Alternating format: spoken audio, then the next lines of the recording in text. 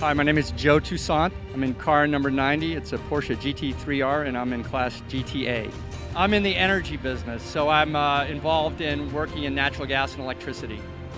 Started in Porsche Club, bought a 911, joined the Porsche Club of America, started doing club racing, and it's just morphed from there.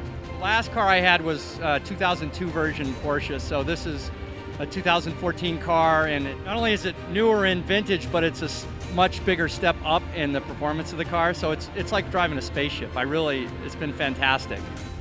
There's so many things I like about it. One is just the competition. I'm clearly a guy that has a lot to learn in the GTA field. You know, the front of the GT grid are some of the best sports car drivers in the world. And in GTA, I've been so impressed by how fast the whole field is. So it's just gonna help me get better. I've been with Autometrics Motorsports in Porsche Club for 5 years. They've had a lot of experience in professional racing in various aspects, and when I bought this car, it was natural for me to go with them. They're based in Charleston, South Carolina.